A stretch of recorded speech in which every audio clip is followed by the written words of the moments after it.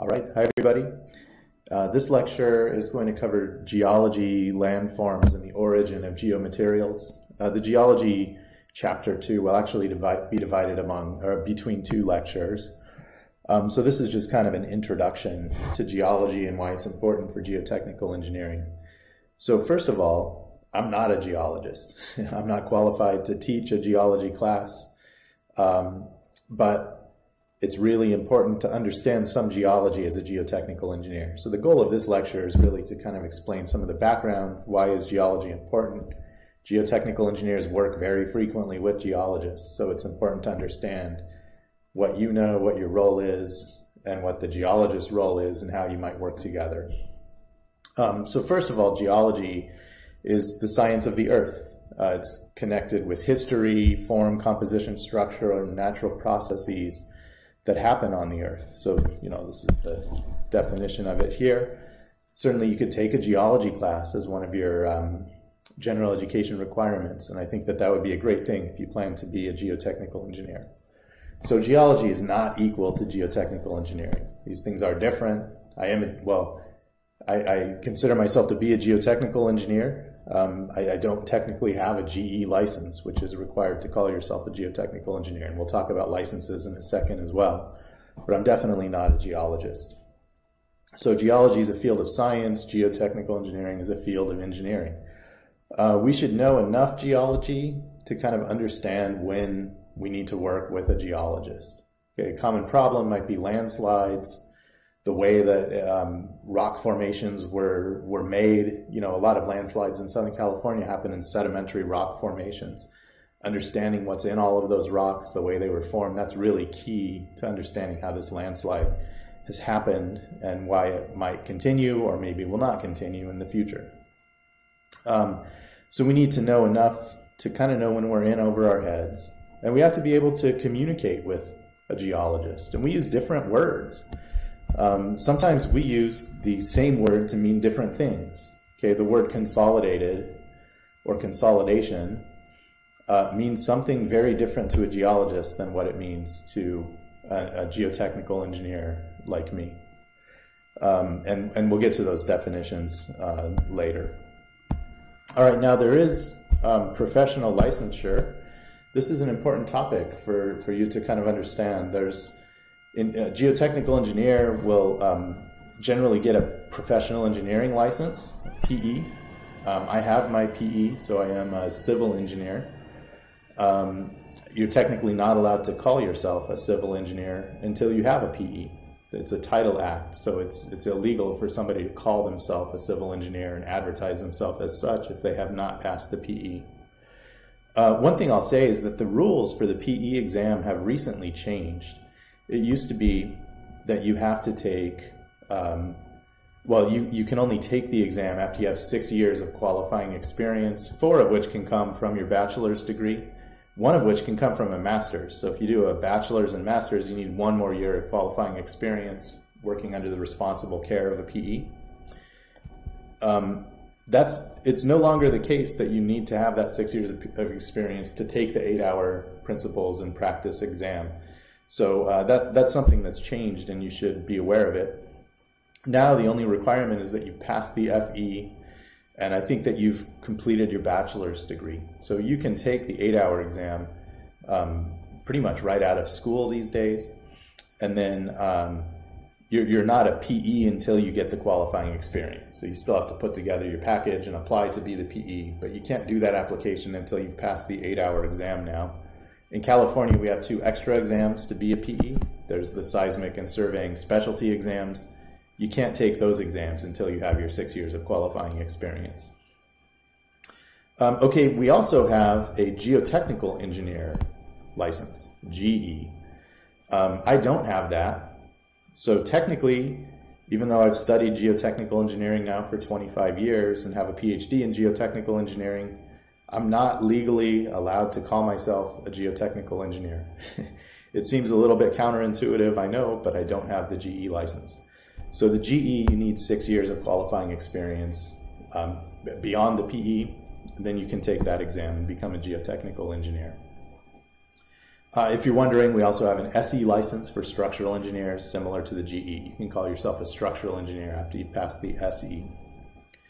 Okay, geology has some similar licenses that we should be aware of. There's the PG, professional geologist, right? That would be kind of similar to the PE exam for engineers. And then there's also CEG, certified engineering geologist. So an engineering geologist is fairly closely tied with geotechnical engineers. Actually, some of my colleagues have their CEG and their GE, both. So it's possible to get both of these things and be a certified engineering geologist and a GE, all kind of under the same umbrella. Okay, so let's move on now to geology subfields. So first there's petrology, that's the study of rocks. Mineralogy is the study of minerals. We'll do a little bit of mineralogy here, looking at the structure of clay minerals, but not too much. Then there's structural geology, that's sort of the study of how landforms are structurally connected to each other, stacked on top of each other, and so forth. Geophysics, that's a field that is closely tied with geotechnical engineering as well. We're often working with geophysicists to quantify the stiffness of soil at a site, especially for seismic hazard evaluations. And then there's geochemistry, environmental geology, historical geology, paleontology, economic geology, geomorphology, hydrogeology, so many different things that you can study within geology. So, and then engineering geology is kind of a multidisciplinary field that involves both engineering in terms of some of the soil mechanics, strength and deformation properties of soils that we study, and the geology aspect. So how did those soils come to be? That has a big impact on their strength and stiffness. So all of this is kind of tied together. Okay, engineering geologists obtain geological information that are required to describe features and processes, right? So how did the soil come to be? Is it alluvium? Was it deposited by a river? Is it aeolian? That would mean it's deposited by wind. That can have an impact on soil properties. They also look at the structure and characteristics of rocks and soil and interpret information for use by civil engineers. So oftentimes geotechnical engineers are not really qualified to do the geological assessment, but we rely on it as to provide context for interpreting soil properties.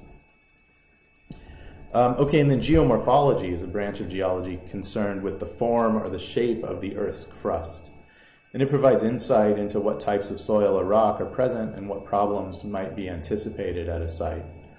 Geomorphology is also used to identify earthquake faults, right? So a trained geologist can look at a aerial image, and based on the geomorphology, oftentimes they can tell that there's been an earthquake fault rupture through that site, whereas normal people would look at it and not see those features. So it's pretty interesting stuff. Okay, so then let's move on to this. All right, so here's a question. Now we're getting into the structure of the Earth. So the Earth's crust is the solid part that we live on, right? So there's the crust, then beneath the crust is the mantle that's molten. So that's what comes out of the Earth during a volcano. That magma that comes out is part of the mantle. So the mantle is viscous, right? It's molten rock that flows pretty slowly. So the question I have is that we're going to now compare apples and oranges, right? And also pomegranates and grapefruit. So if you look at the thickness of the crust and compare it to the diameter of the Earth, which fruit is more similar to that with respect to the diameter of the skin of the fruit or the rind relative to the fruit's diameter, right? Is it the orange, apple, right? Apple has a very thin peel. Pomegranate, little bit thinner maybe than the orange, or similar to the orange, or grapefruit, which has a pretty thick rind, pretty thick peel. Well, it may surprise some of you to learn that it's like the apple, right? So the Earth's crust is actually very thin. The part that we live and walk on is like the peel of an apple. Actually, most apple peels are thicker relative to the size of the fruit of the apple than the crust is relative to the diameter of the Earth. So it's pretty interesting stuff. And then to make it even more interesting, the portion of the crust that geotechnical engineers tend to work with is only the very shallowest part of the crust, right? So the crust may be 10 kilometers thick. We're only interested oftentimes in the upper 10 to 30 meters or something like that, for maybe deeper for a bigger building. But you know, we're dealing with really just like the dust that's on top of the apple, if you want to think of it that way. So here's a cross section of what the Earth looks like. The crust is just this little kind of, it's hard to even see it. I'm going to try and trace it, right? That is the thickness of the crust.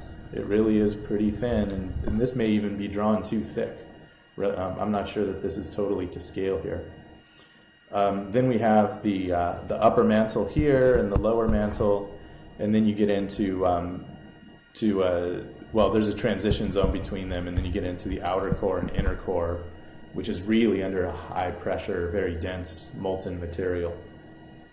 The other thing I'll point out is that the atmosphere is also very thin, right? I don't know, we live on the surface of the Earth. The atmosphere just seems so big. We're walking around, you know, the sky is blue, it's way up there until you get out to outer space. But relative to the size of the Earth, the atmosphere is very thin, just like a little blanket kind of wrapping the Earth. Similar in thickness actually to the crust, maybe a little bit thicker than the crust. So I don't know if you can see here the crust, not very high resolution, but that says 0 to 40 kilometers, right? So the crust thickness does vary as we move from place to place. Continental crust where there's high mountains, like the Himalaya mountain ranges, the crust tends to be pretty thick because those mountains have all been pushed up, whereas the oceanic crust can be fairly thin. In the middle of the Atlantic Ocean, there's even a rift where there's very thin crust, or almost no crust sometimes, where a volcano happens, right? The crust is very thin. Okay, so I think I've already said this. Geotechnical engineering involves almost entirely the study of the shallow crust. So we may look at deeper structures for seismic source characterization.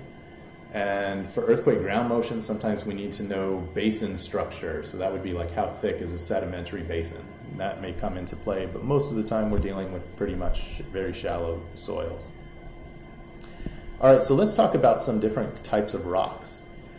You've probably learned this in your earth science courses, maybe in 6th or 9th grade.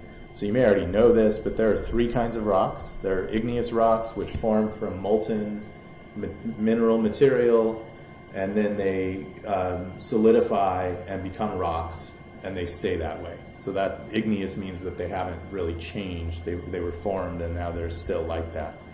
So these are volcanic rocks like basalt, pumice, tuff, breccia.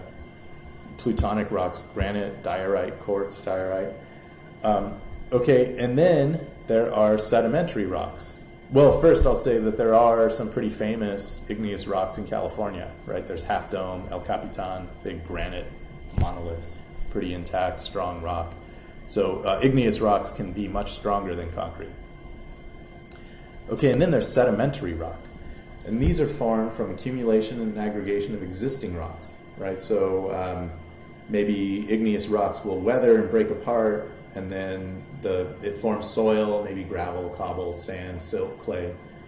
Those minerals are transported somewhere else due to landslides or flowing water or something like that, and they form soil. Then over many years, that soil gets compressed as more soil is accumulated on top of it, and under high pressure, sometimes high temperature, it will lithify and form sedimentary rock. So these are precipitates, chert, limestone, dolomite, clastics like sandstone, shale, siltstone, claystone. Clastic just means formed from other bits and pieces. There are also biological sediments. There's coal, coral reef, chalk. There's also peat or organic soil, right? This is like potting soil that you might buy at the garden center. And then finally there are metamorphic rocks, and these result from alteration in the crystal structure due to chemical processes, heat, pressure, and so forth. And either igneous or sedimentary rocks can metamorphize. So you can get metamorphic sedimentary or metamorphic igneous rocks. And then foliated rocks are ones that have bands or laminates due to flattening of the mineral grains at high temperature and pressure. So foliated rocks include schist, phyllite, slate, serpentinite. You may have seen serpentinite driving around. A lot of times when there's a roadway cut, you'll see these kind of green rocks, like a vein of green moving up. That's serpentinite. It's pretty weak. It can be a problematic rock to make cuts in and do things from an engineering perspective. And then non-foliated include quartzite, marble, hornfels, amphibolite, and so forth.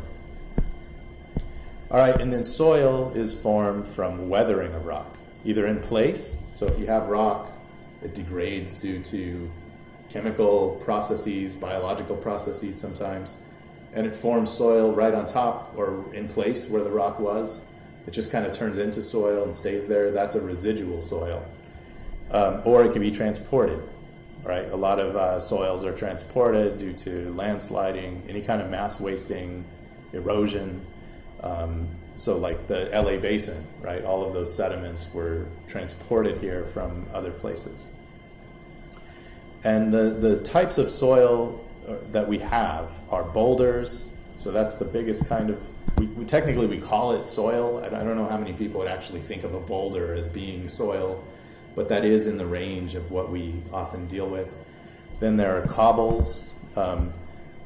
We won't deal with boulders and cobbles too much in this class, right? So what we'll restrict ourselves to mostly are gravels, sands, silts, and clays. So in this class, we really only have to worry about 4 different types of soil. And the type of soil depends on the properties of the rock.